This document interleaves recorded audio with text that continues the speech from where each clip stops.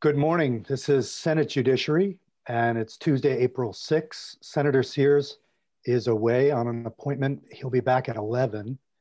But this morning we're picking up H.18, an act relating to sexual exploitation of children, and considering amending that with language from S-103, so-called Good Samaritan language. So we do have Michelle Childs with us from Legislative Council. And good morning, Senator White. And Michelle is going to walk us through the language of 103. Can you put that up on the screen, Michelle? Sure.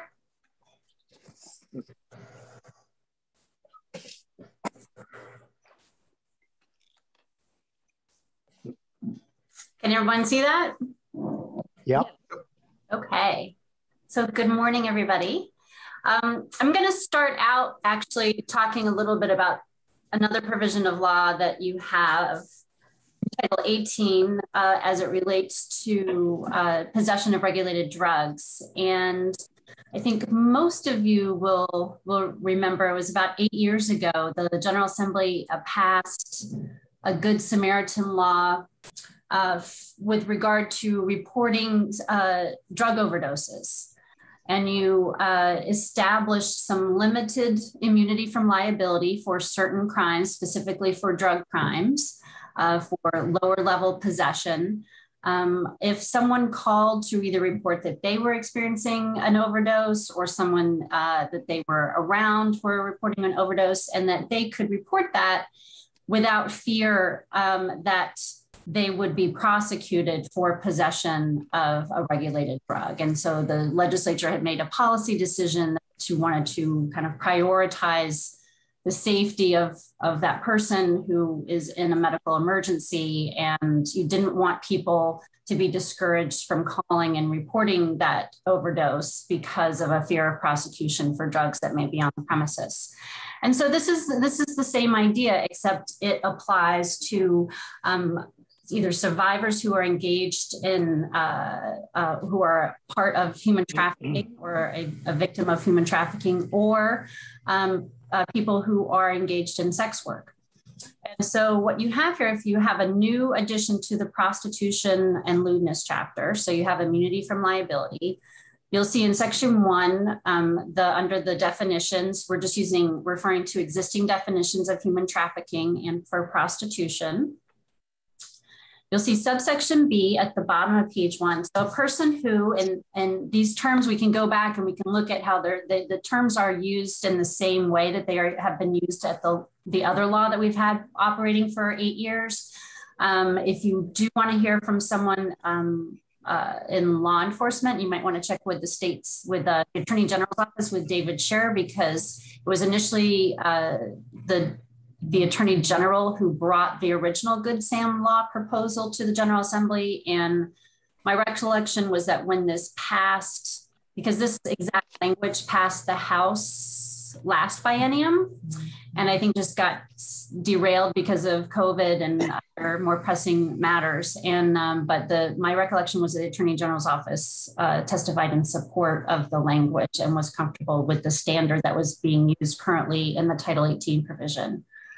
So you'll see in subsection B, a person who in good faith and in a timely manner reports to law enforcement that the person is a victim of or a witness to a crime that arose from the person's involvement in prostitution or human trafficking shall not be cited, arrested, or prosecuted for a violation of the following offenses.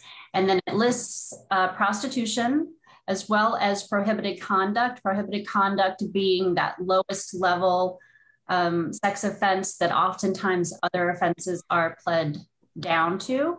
It has a general lewdness aspect to it, and we can pull up that language at some point if you want to take a look at it. And then the other offenses are related to lower level possession of a regulated drug. And I see on page 2, line 5, I think this is based on what had passed the House, and we probably drafted it last year. So the legislature directed my office to change the term marijuana throughout the titles to cannabis based on last year's adoption of Act 164. So I have done that, and I'll just update that if you decide to move forward with this proposal. So it's not an exemption from liability for all crimes. It is only pertaining to these specific possession crimes as well as prostitution and prohibited conduct. Okay, so I just want to make sure so that it's not that if there was an aggravated assault or something like that, that it would provide immunity for those particular offenses.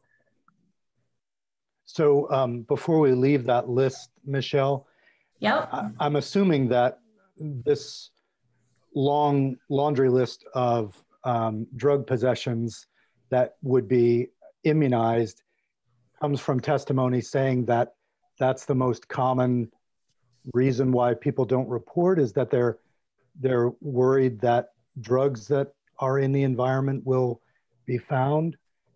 I think anecdotally that yes, that is the case, is that if there's drugs on the premises, let's say if you have someone who is a sex worker and they are with a client and the client was violent or engaged in something that the sex worker wanted to report, but perhaps there were drugs on the premises, the principle is to make sure that that person doesn't fail to report the crime or that they're in danger because they're worried that they would get charged with a drug crime.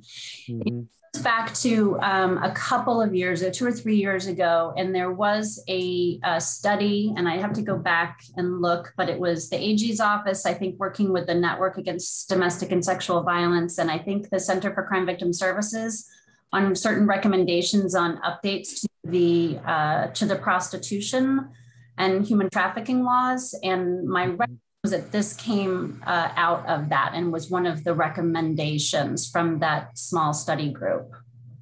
And then just one follow-up question is, in Title 18 with the limited immunity that you talked about, does that work the same way? Does it give a list of drug crimes, or is it more a blanket immunity? No, it pertains to, I'd have to go back and look, but it pertains to the drug crimes specifically.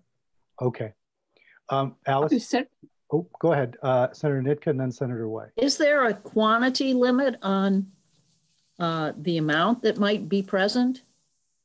Yeah, the quantity is based on the citations that are contained in that subdivision. So if you look at, for example, whether it's cannabis or cocaine or LSD, it's the first 2 levels of possession. So if you recall, the way that the drug statutes are organized is you have a general one. If you possess any amount, even just the tiniest amount, it'll be a 1-year misdemeanor. And then if you possess, and then each statute is different depending on the drug, but if you possess a little more, it will either go to a 2-year misdemeanor or it'll go to maybe a 3-year felony. And so that's the second level. And then it'll go higher, and those are not included here. So this is just the first and the second level, with the exception of cannabis, and that also covers I'll have to go back and double check on this to make sure that it didn't change at all in section 4230 with 164, but it's the lowest levels of possession. So the 1 and 2 refer to the level, that are the 1 and 2 in parentheses here refer to the level? Is that? Yes, that would have the amount in each statute about what it is. It doesn't cover dispensing and sale. Doesn't cover sale. Okay. Yep. Just possession. Senator White. So I don't imagine that a human trafficker, him or herself, would report something, but in the paragraph right above there, it says from a person that or a witness to a crime that arose from the person's involvement in prostitution or human trafficking. Just the involvement, I mean, I can't imagine that the trafficker, him or herself, would report this, but would it cover if one did? Well, you have to look at the crimes for which the person would receive immunity. You would not receive immunity for engaging in human trafficking. Okay, just prostitution. Just under the misdemeanor prostitution. Okay, that's what I thought, but. Yep, and and again, I think if you from additional witnesses, there may be situations where you have someone who is engaged in illegal activity, but and it may fall under one of these subdivisions here, but they're a witness to some other type of crime or they're in danger and that they want to be able to communicate with law enforcement, and they don't want this to be a bar to that. So I'm going to think about what Senator Nick had brought up, which is like, if you are someone who is visiting and using the services of a sex worker,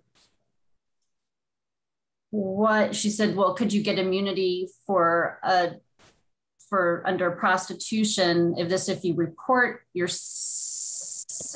But I mean, I think the thing is, let's say whether it was a sex worker or their client, let's say if the client is being physically threatened by the sex worker, you want the client to also be able to report and to obtain safety from law enforcement without worrying about that they're going to be prosecuted for prostitution. Oh. I would guess I think it goes both ways. Is you're looking at the safety of the physical safety of folks, and I'm wanting to encourage the reporting of crime rather than charging these misdemeanors. Well, that's a key point, because I believe in the Nordic model, they do pursue on one track they do something like this, and on another track they do continue to pursue the client and to criminalize the client's behavior. Right. So that's something we should hear from the witnesses about. Right, and you can parse it. I mean, you think about it, somebody could be visiting a sex worker and they think they're visiting someone who is, by their own free will choosing to engage in that type of work, albeit illegal. It does not have the same treatment under the law as human trafficking, understandably. And so someone who goes voluntarily to a sex worker, but then may see something once they visit that person and may say, you know what, I don't think this is voluntary. I think there may be some human trafficking going on here. I think that's in part why you have in Division 1. And it goes back to the word involvement. I think Senator White or Senator Nitka landed on that. If involvement means the person who's providing the service, the person who's buying the service, and the person theoretically who might be operating the person providing the service, if they're all involved, then there's a potentially confusing little node there that we should pull apart. And I imagine the House the witnesses will weigh in on that, but the language seems somewhat vague, I have to say.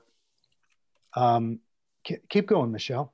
Okay, so again, but just always go back to the only immunity they're getting is for drug crimes and for prostitution and prohibited acts. Nothing else. Well, right, but still they could be granted some sort of immunity.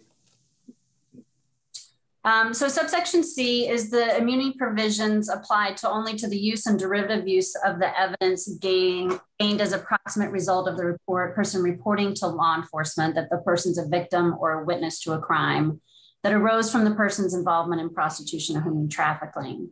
So this just means that this is providing immunity to the witness with regard to their statements, and that they can't be used against them with regard to those particular crimes. If there is independent evidence that can sustain a charge separate and apart from what was gained with the witness reporting the crime, then that can be used and the person can be prosecuted.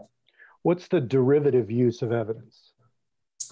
That is if you, if you get a piece of evidence And then by having that one piece of evidence, it leads to another piece of evidence that you would not have other known about or discovered without that first piece.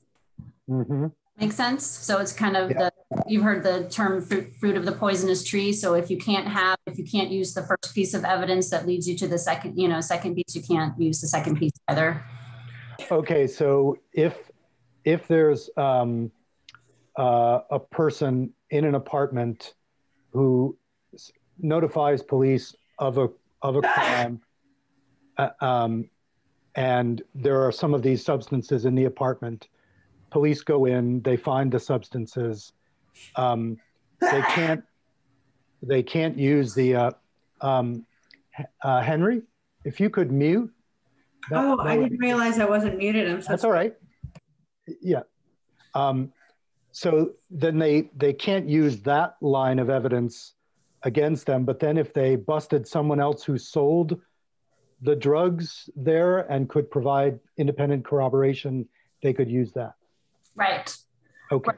So if there was a house that they kind of thought they had some known drug activity, people going in and out, and they'd been kind of aware of drug activity in a particular house, it's not like that just would preclude them from pursuing that based on their other evidence. They just couldn't use the evidence obtained in that particular incident with regard to the reporting of the crime. Mm-hmm. Okay. Any other questions on that? Joe, I can't see you, so just speak up if you have one. I'll holler, but I haven't so far. Okay, keep going. Good job explaining use and derivative use immunity though, Michelle. Oh, thank you. Subsection D is if you qualify for immunity up above, then you're not subject to the forfeiture provisions that are in Chapter 84, which is your regulated drug chapters. So except that contraband can be subject to forfeiture. So if law enforcement arrives based on a call and there are drugs at that location, the person is not going to be prosecuted for the possession if they're within the limits, but law enforcement can confiscate the illegal drugs. But the person wouldn't be subject to the forfeiture provisions either under the chapter. Mm-hmm. Mike, can I ask a question? Oh, go ahead, Senator Nika. So with regard to the forfeiture provisions, I mean, I see a couple of places in Rutland where their whole home was forfeited. And is that, that's fairly serious. So they wouldn't be subject to that. So that wouldn't apply if you qualify for immunity under this bill. I'm sure they'll find a way. It's hard to. Okay. Well, anyway.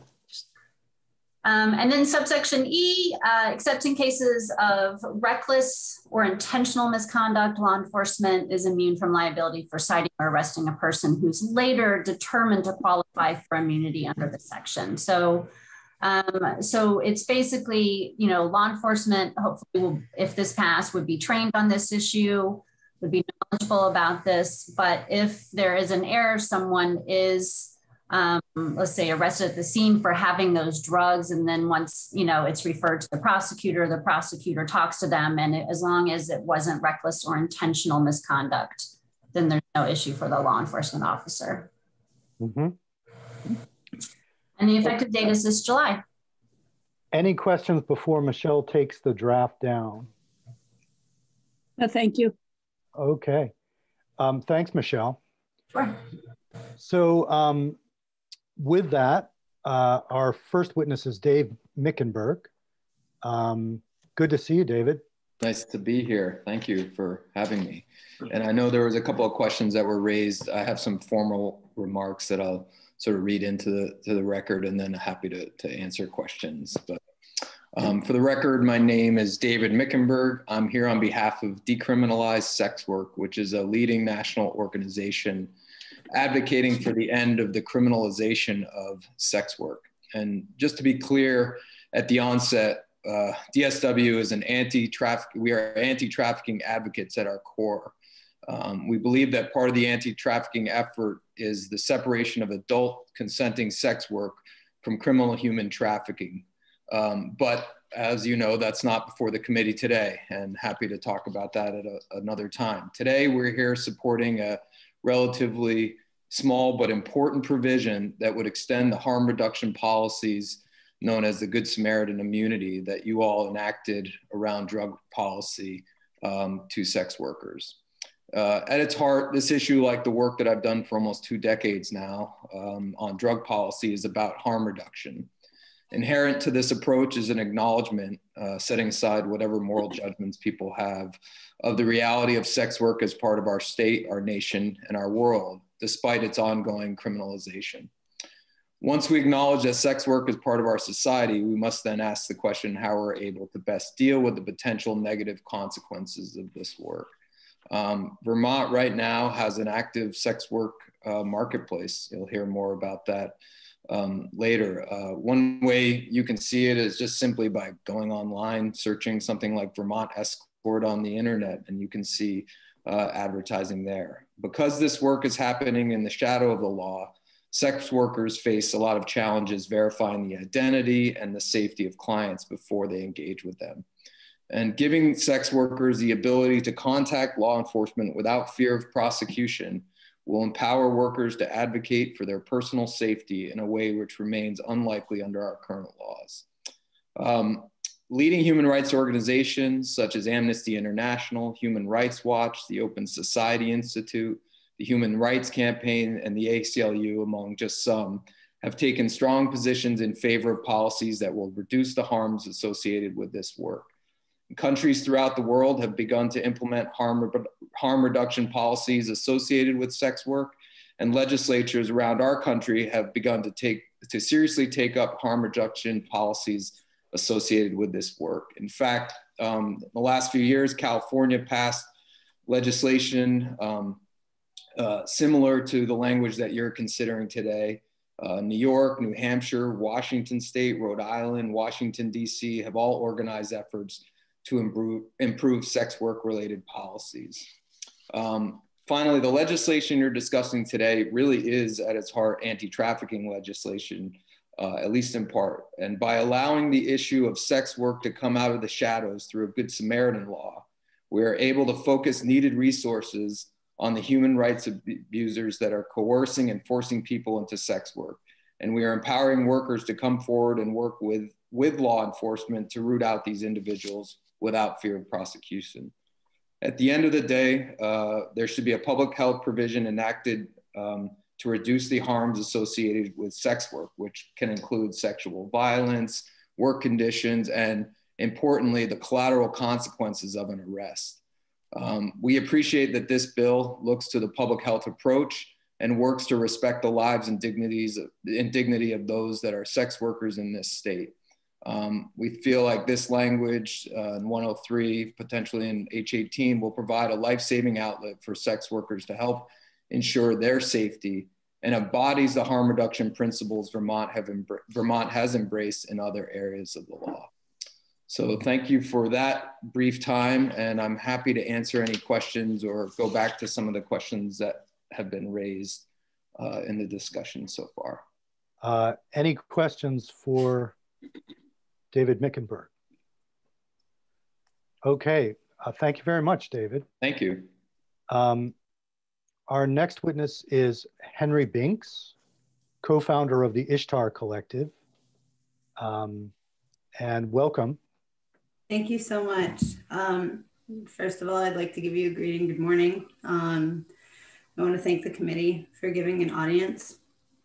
So my name is Henry Binks. I am the co-founder and the co-director of the Ishtar Collective out of Montpelier, Vermont. We're a nonprofit organization that advocates for safer sex worker conditions. We also deal with issues in the LGBTQ community. We deal with general labor issues of domestic violence, and we are a non-trafficking organization. So this discussion is important to me and the folks that I've known through the years and the Vermonters that I work with now. We see this legislation first and foremost as an acknowledgement of our collective humanity and the recognition by you all, the value of our lives. The importance of protecting the health and safety of all Vermonters, including erotic laborers. I'd like to start by giving you all a little bit of background about myself and why I do the work I do. And then I can talk about how S103 will help in many dangerous situations that sex workers find themselves in. So I am a second generation sex worker, active for almost 10 years now. My mother was an erotic laborer. A lot of her experience serves as a constant driving factor for the advocacy I do, because much of her story went without proper recognition and was erased by the criminality of her profession. As a result, I kind of watched her mental health and her physical health deteriorate in a lot of silence and shame without proper outreach. Subsequently, she ended her life at the age of 53.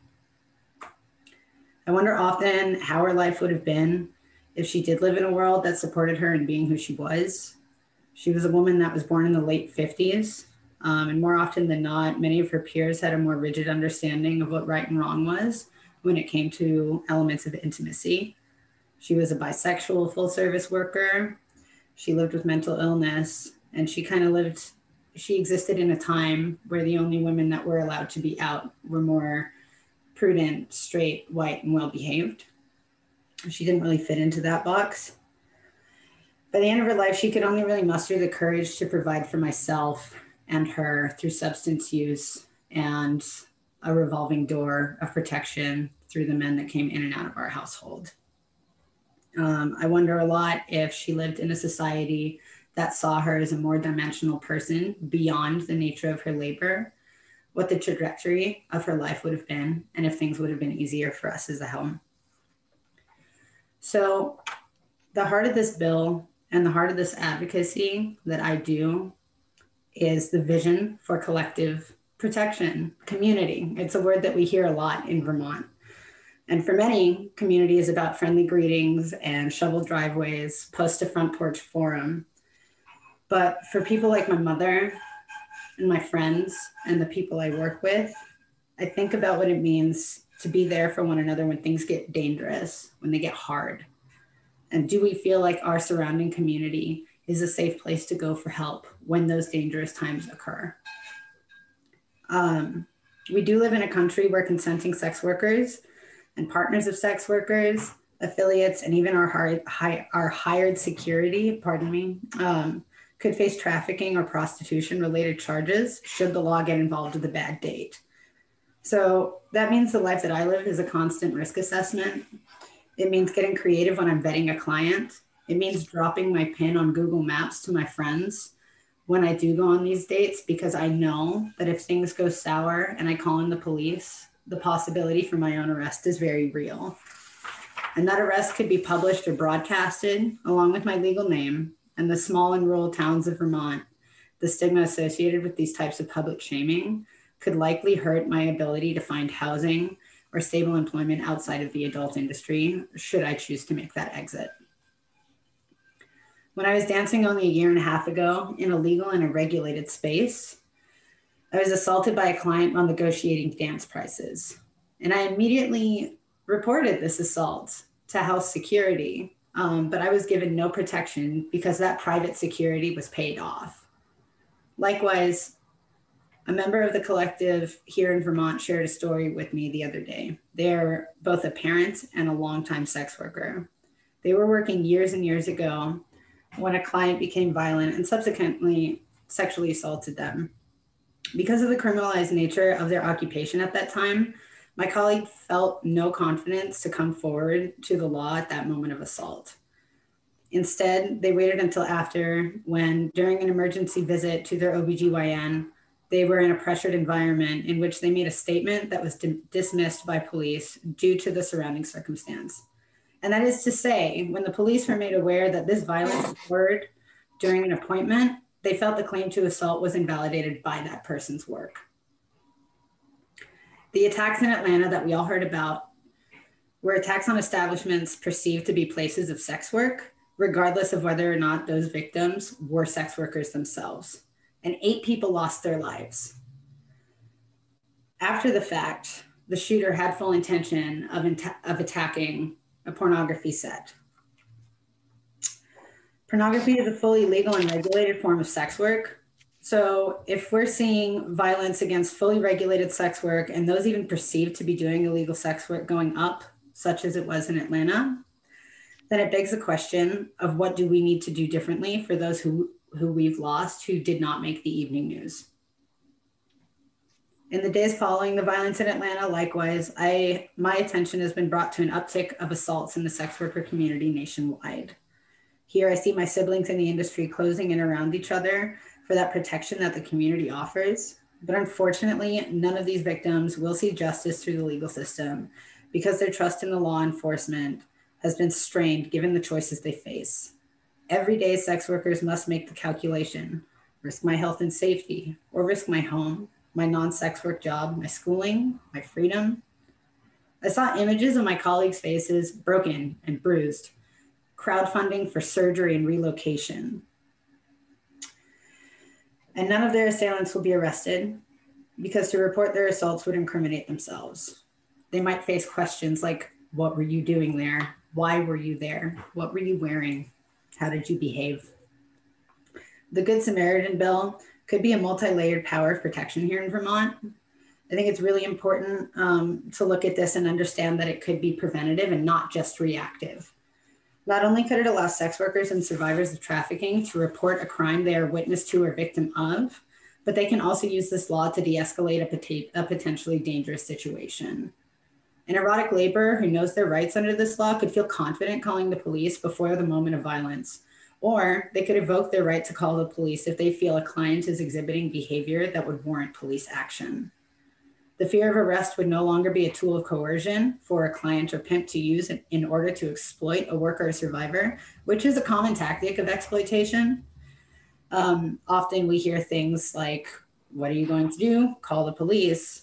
And we have it kind of ingrained in us now, you know, this idea that the response would be, you're a hooker. They won't believe you. They would probably arrest you first. So this bill in particular gives our community, S103 gives us hope because it says to us that we're humans and that we deserve to be alive and safe. Furthermore, in coercive relationships between trafficking victims and their traffickers, this legislation would provide these victims a way to freedom from exploitation without fear of arrest. Currently, under federal trafficking laws, survivors of trafficking are often arrested, while the narrative in the courts and in the media is one of rescue. Is there any other scenario in which someone who is being rescued or liberated is handcuffed, put in the back of a car, and then thrown into a cage? I don't think that, that begs the question of whether or not it's rescue at all. And I feel it's our duty to stop the hurtful response to victims and survivors of human trafficking. And I think this bill is the first step in doing that. I take a lot of pride in my residence in Vermont, knowing that our history is one of leading by example. The passage of this bill changes the dialogue between the working people in the industry and the law. And if we could work together to protect all of our laborers in Vermont, we can build trust and combat that life-threatening violence that I spoke of. What we have here today is an opportunity to further build the state's legacy of working together across the political spectrum to create change right here in our community. We were part of the spearheaded effort to give marriage rights to the queer community. And as was aforementioned, we've already given a Good Samaritan bill for persons with substance use disorder. Vermont already put in place a law to protect detainees from sexual assault by police because our state recognizes that nobody has the ability to offer real sexual consent when their freedom of movement is controlled by police custody. This was a good first step in building trust with the police. And I think it's imperative that the passage, I think that this Good Samaritan bill is the next logical step. Thank you again for taking time to acknowledge our humanity and hopefully to advance this important legislation that helps to protect part of Vermont that has been forced to live in fear and in the shadows for too long. Now I'm available to answer any questions. Thanks again for your time. Thank you. Committee, any questions for Henry Binks? I have a question. Yes. Senator Nicker. Yes, I'm just wondering about the part that I think you heard us discuss earlier with regard to the person who is patronizing a prostitute I think would come under this. I'm not sure what the exact offense they do when they do patronize a prostitute, but in terms of them being, if they were arrested for that, that they would be forgiven under this or not able to be charged. Or I don't see how this works with a human trafficker who also could get off. Well, I would like to first address the issue of human trafficking. There are a lot of misconceptions in major media dialogues as to what trafficking looks like in the United States. Mm-hmm. We have a lot of campaigns that say save our children. A lot of the trafficking campaigns we see with major religious organizations paint this picture where most trafficking in the US is one of a sexual nature. In fact, 80% of the trafficking that takes place in the United States is agriculturally related or related to the service industry. So more often than not, when we see these arrests involving traffickers or traffickees, they're really more abusive and coercive relationships between two adults that might be romantically involved. It might be a scenario where one person is a landlord or has some sort of financial control over the person they're exploiting. But it's not this kind of Hollywood cartel fueled dialogue that we see often.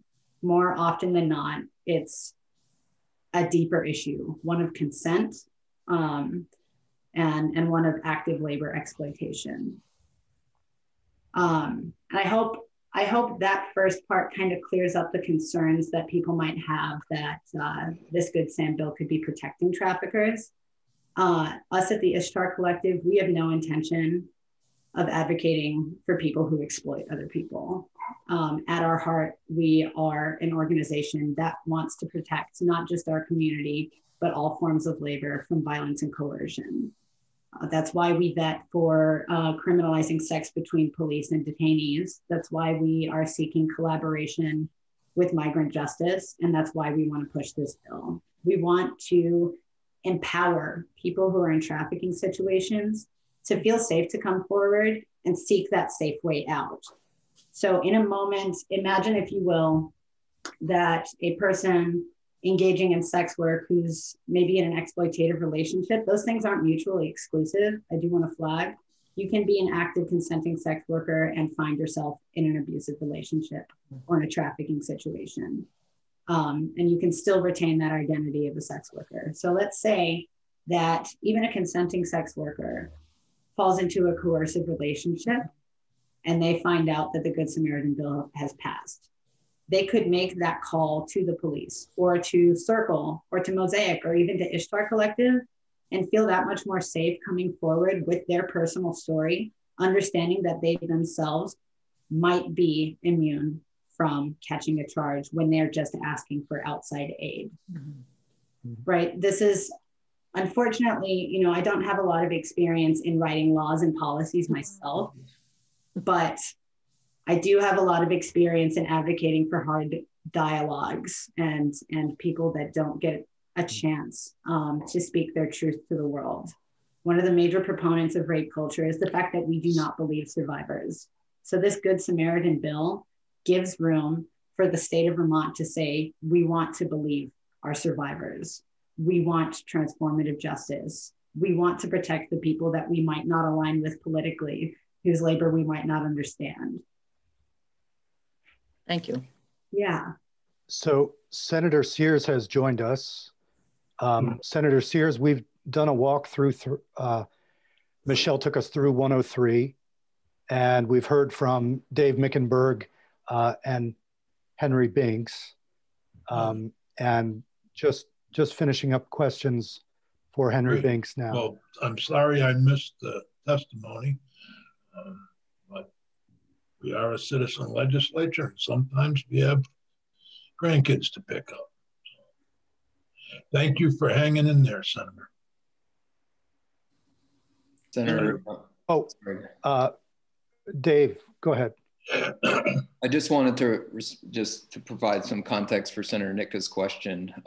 I think because this law is so closely tied to, not this law, hopefully law, this legislation, this bill is so closely tied to what we did around the Good Samaritan law for drugs.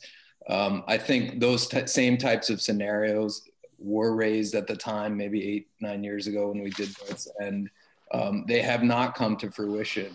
In fact, I think you see the Attorney General asking the state of Vermont to please utilize our Good Samaritan law.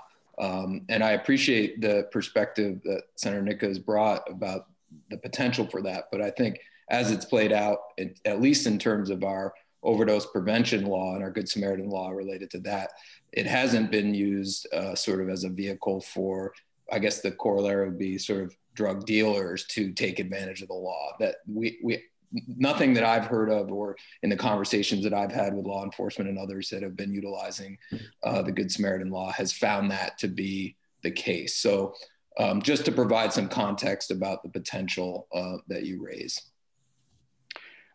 Just one quick follow-up with Michelle. Michelle, if you're still listening. She's there. Michelle, are you there? She's there. Oh, there we go. So I see that it only immunizes prostitution under this 2632 provision. Is there a separate provision under which a client would be prosecuted? No. No. So our prostitution laws are terribly out of date. They're about 100 years old with a few little tweaks to them. They haven't really kept up. So no, it's a pretty blunt instrument. Okay, so we would be immunizing potentially clients and sex workers. Yes, I think anybody involved, and so it could be a client. I mean, I think David is right. I definitely recall a lot of discussions when the legislature was doing the Good Sam law for overdoses around people concerned that people who they weren't necessarily targeting as around the harm reduction would kind of exploit this. And there was a lot of talk about that. And we tried to get the language as possible to address those concerns. So probably connecting with the Attorney General's office to see whether or not they have heard of any of those reports or whether or not it hasn't been an issue. I will so it could be, certainly, I'm trying to think of the scenario necessarily where you might have somebody who is a client of a sex worker who calls law enforcement and then is immunized from any kind of evidence of a prostitution charge or a drug charge from that location. I mean, I'm not sure why the client would call, but unless there was, they were in danger perhaps, or there was a certain circumstance that they felt like they needed to reach out to law enforcement. And then again, it's just going to protect them from being charged with those particular crimes. And I know we keep talking and it applies to human trafficking as well as prostitution, but this doesn't immunize anybody with regard to human trafficking, either the client or somebody who is trafficking people. Understood. And I understand also that it may be unlikely that somebody would take advantage of that potential immunization, but it's good to know what we're about, what's covered under the provision. Sure, and you could say it doesn't apply to someone who is, you could do a carve out there, but I think you probably want to hear from other folks because, from a policy perspective, I think most of the time we're thinking about the safety of the sex worker, but it could be that of the client. Perhaps it's the safety of the sex worker and the client because of someone else who is trying to harm them both, or something that they witness that doesn't actually have anything to do with them. Does this principle apply in terms of wanting to protect that client and them to call and report the crime? Yeah, Henry mentioned the shootings. And there were people who were in the process of, receiving, the services that they had paid for during that shooting, who then are going to be looked to as witnesses. And under this, potentially, maybe they would be immunized. Senator White? So it also, and you may have covered this, Michelle, but if somebody is, if it's a situation where there's more than one person involved there and a client is under the impression that everything is on the up and up, and then sees something that they really feel is not quite right and want to have an investigation of the place itself, not necessarily of the person with whom they were having their liaison or whatever one calls it. But so I can see that there might be an instance where somebody who is a client might want to have an investigation. Senator Nika. I think you can certainly see, I can foresee a scenario whereby, I don't know how it doesn't apply to the human trafficker in something like this. They say the police have had cameras scanning the place for weeks, and they know there's going to be arrests from people patronizing a certain place, although they'd certainly need more evidence, but, and so they decide they're gonna report themselves first, in that they've been going there regularly. They decide, I'm gonna report myself first because I don't wanna get arrested. So they call it in. And then, then they would claim immunity. I can see that would happen potentially with the human trafficker too. But there's no immunity for human trafficking. Not for human trafficking, but maybe for something only else. For the drug. Where they're going to get for the other only charges. For drugs or for misdemeanor prostitution. Yeah. Well, so and even if it was drugs, a certain level of drugs that is presumed to be enough to be selling drugs, they wouldn't be immunized from that allegation. Am I correct? Right. Correct. Yeah, there's nothing. So if there's dispensing or selling or anything else, there's no protection. It's just for the possession. Lower level. It's for the misdemeanor level and either the 2-year, and then additionally, if there's a 2-year misdemeanor or the lowest level felony. It seemed like maybe there should be a piece that could fine tune it so that I don't really care if someone is patronizing a prostitute. That doesn't matter to me. Jeanette and I have been on this kick for a long time to try and we got in big trouble, as I remember once, about it. We've been trying to do this for years. I've still got your draft somewhere in my files.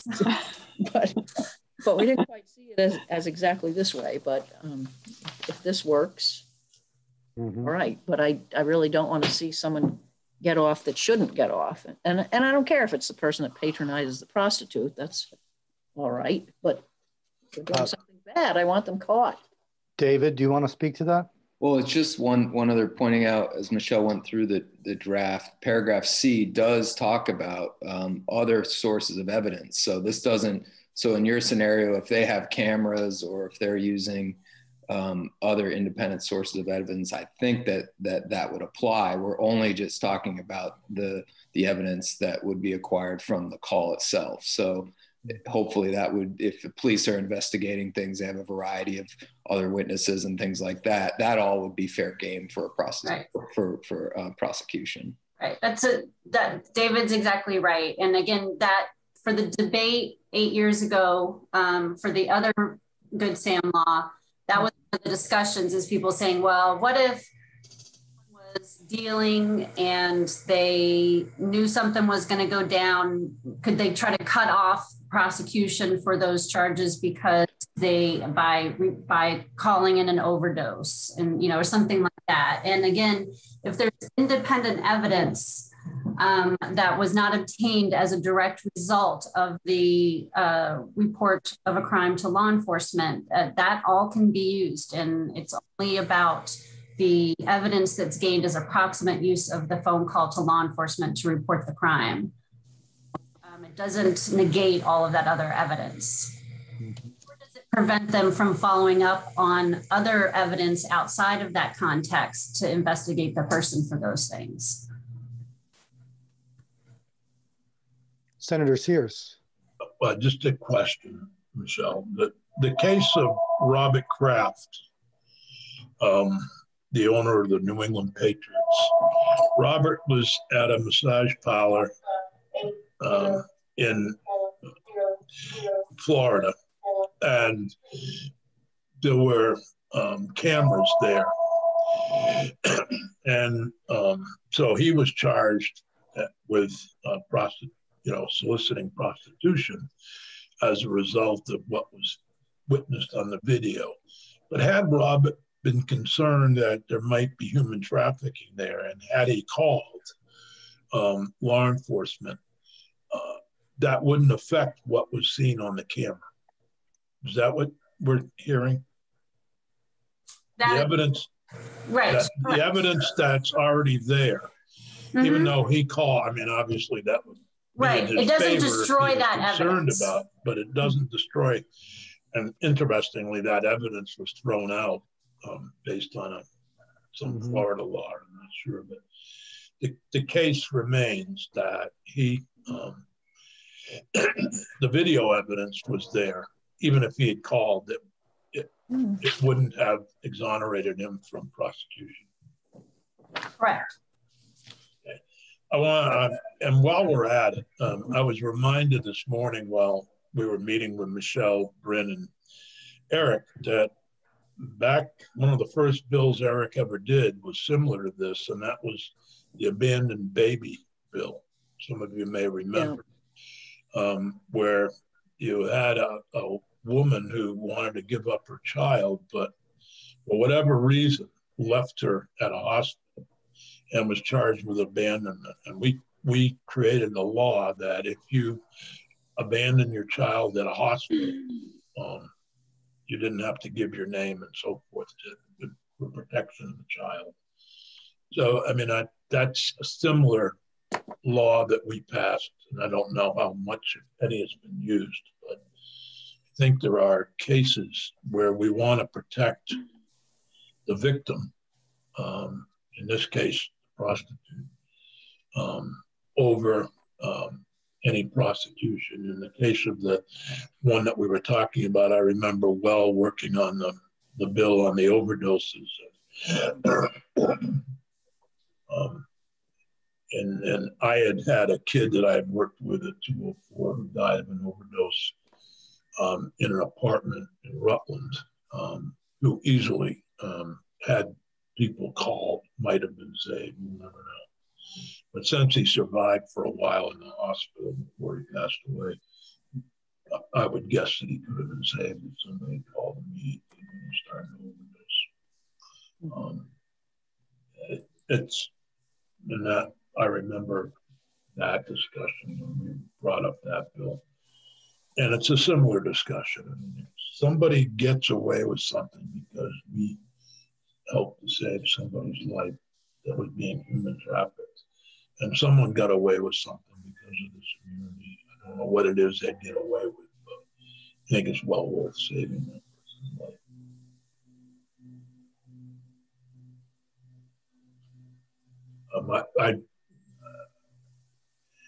I remember the stories from David Cahill of a woman who was being human trafficked in the prostitution in Vermont, bringing drugs up from Massachusetts. And he was so shocked by it, he didn't want to charge her. You remember that testimony a while back? David Cahill. What had happened to this girl in Windsor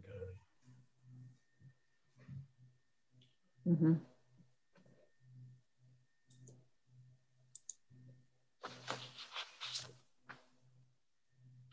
Michelle, you said we should hear from other people. Who do you have in mind?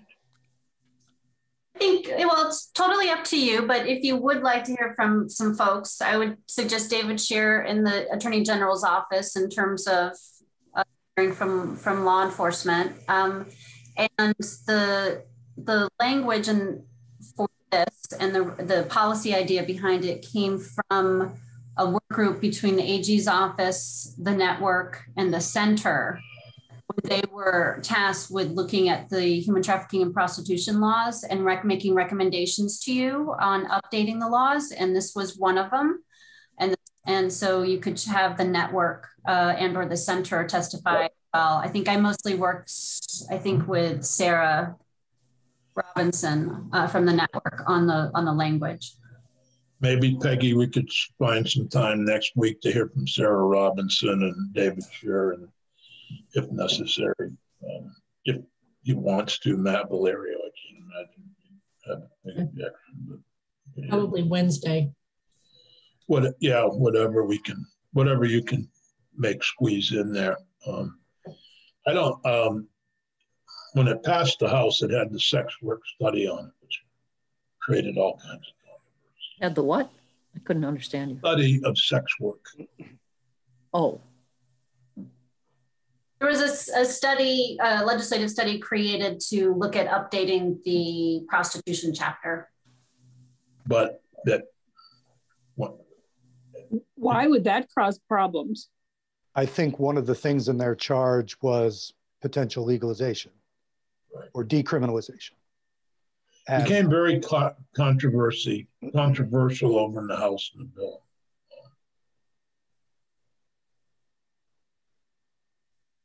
We could do a study without having. We're not going to.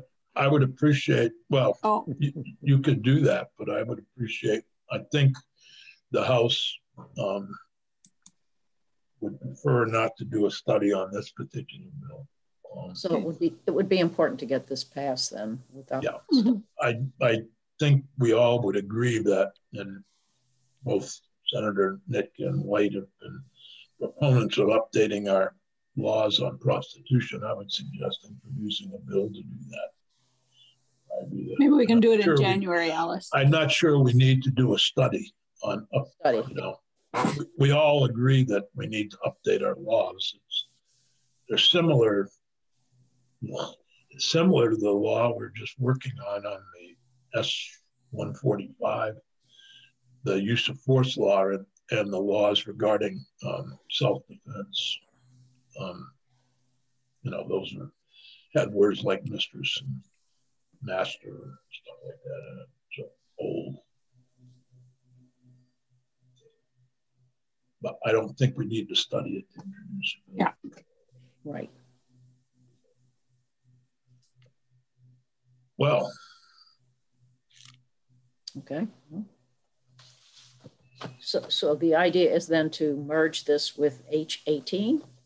Yeah, I've talked with Representative Grad, and because her committee already dealt with this last year, this particular section.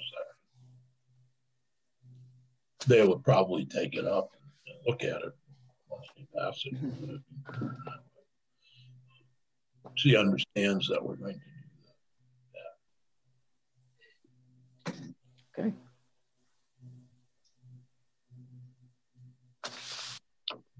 I'm okay with it. Okay. Thank you, Bill. Sure. Senator Booth. David, thank you once again. Thank you. Nice to be here. Henry, I'm sorry I missed the testimony. It's okay. I hope we have an opportunity. The good thing about YouTube is we can catch up. There you go. Yep. And our organization is fairly easy to access. So if you ever have any questions, feel free to reach out. Thank you. Okay. Is there anything else? Peggy, if we could, I think we time to